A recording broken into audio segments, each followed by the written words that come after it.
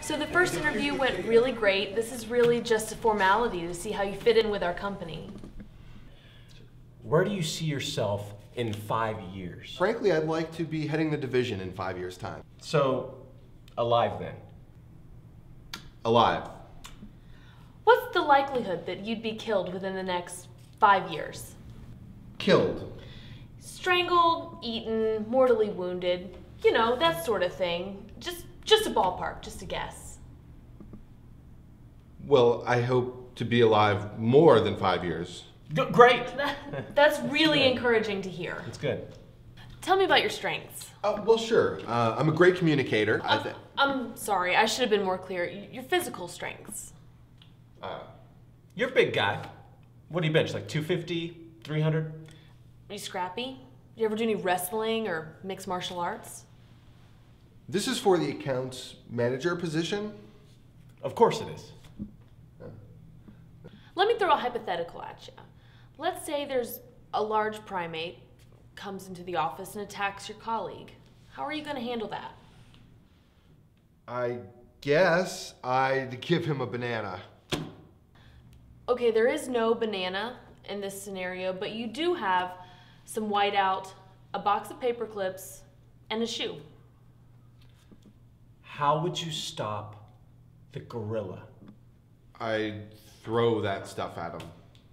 That's only going to make him angrier. Let's switch gears here. Your secretary has been killed by a gorilla. Now, she has a 7-year-old daughter named Daisy. A beautiful, blue-eyed little girl, so full of life. Would you adopt Daisy and raise her as your own? That's alarmingly specific. Gonna need an answer, Troy. Let's say you become Daisy's father, and the gorilla comes back to finish what he started. Would your love for your surrogate daughter give you the strength to fight off a 500-pound adult male silverback gorilla? This is hypothetical, right? Standing between you and the exit is this gorilla, Rojolo. And he believes that your office is his territory and he's killed to defend it before. Guys, what I'm getting from this whole thing is that your previous accounts manager was definitely mauled and possibly eaten by a wild gorilla in the office. Hypothetically, our last 3 account managers. Why would anyone on Earth want this job? We're offering 6 figures. 6 figures. I'll take it. Welcome aboard. Thanks. Thank you. I knew I liked that handshake. Thanks, guys. Take care. You too. Help!